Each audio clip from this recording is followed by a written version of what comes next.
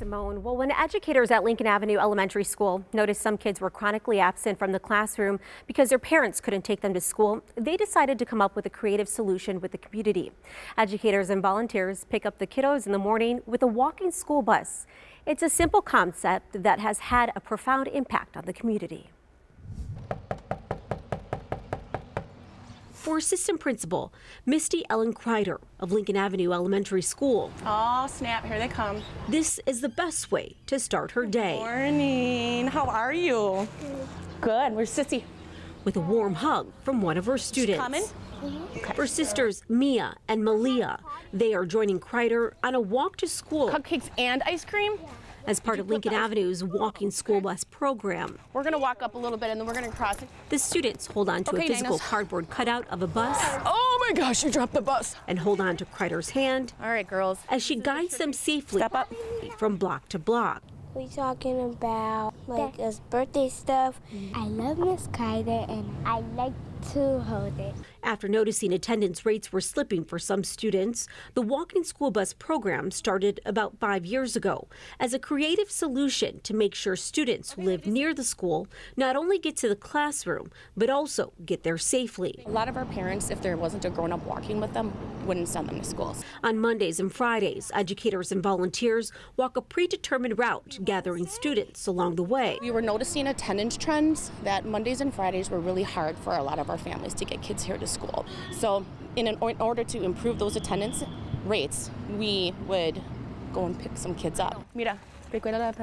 And with every stride, the program is also building community connections while lifting a burden off parents. Kreider says since they've implemented the program, they've seen an increase in attendance rates for specific students. One of our little friends, her mom had a baby and a C-section, so she couldn't even start the school year because mom couldn't bring her.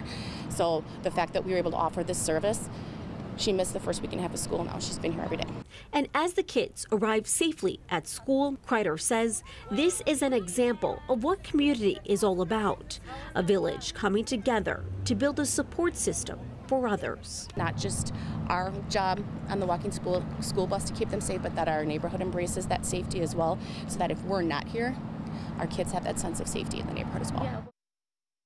Yeah, so the walking school bus has 2 routes and they pick up about 10 kids on Mondays and Fridays. And let me tell you guys, Miss Kreider, she speaks amazing Spanish. When she started speaking Spanish, I was like, you go, girl.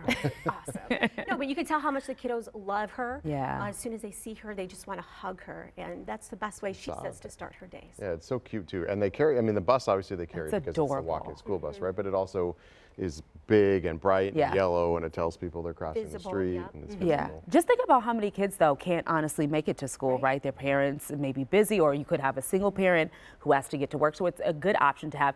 Even more reason why we love our educators and volunteers, because they do so much. 94? Yeah, a serious crash that is blocking at least 3 lanes along that 4194 stretch. What you're looking at is the northbound lanes, and you can see traffic is able to get on by, but it's squeezing just by 1 lane. So we're seeing some delays. This is right at County Road C. So if you typically enter the interstate in southern Kenosha County right at 104th Street near those prime outlets, you're going to want to skip that. Take the frontage road all the way up to Highway 50, then enter on the interstate there, because we're seeing once again this long stretch of delays along the interstate system 4194 right here in Kenosha County due to a crash. So you do have emergency vehicles on scene. Looks like you also have officers walking along the roadway there. So please use some extra caution as you are traveling in this area. Let's take a look at those delays extending back past the prime outlets, going to eventually head towards that state line. This is a busy time when people head out and about for their morning commute, so just anticipate that these delays will build. The rest of the roadways are looking really good. We're not seeing any other crashes out on the interstate system. We're going to continue to monitor that crash in Kenosha County. If we get any additional information, we'll pass that along to you. Simone and Tom.